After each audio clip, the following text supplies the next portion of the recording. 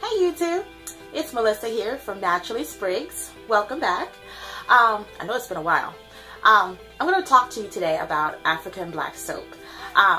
Something I've noticed in the new African black soaps that I just got.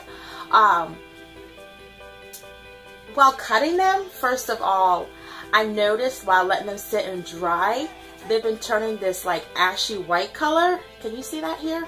See that? And it doesn't look very attractive, but I wanted to talk to you about it today. So, what is that white ashy color thing about? What is that about? Well, quite simply, African black soap likes to be covered. So example, anytime you purchase African black soap in the past or in the future, you'll notice that a lot of times African black soap is in some sort of container or wrapped in some kind of plastic, because African black soap likes to be covered. It doesn't like to be air dried for long periods of time, because what happens is it will turn that ashy color.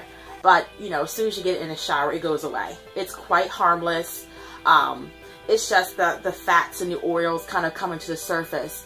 Kind of like if you've ever seen chocolate that's been sitting for a while, it turns this ashy color. That's just the fats, you know, doing their thing.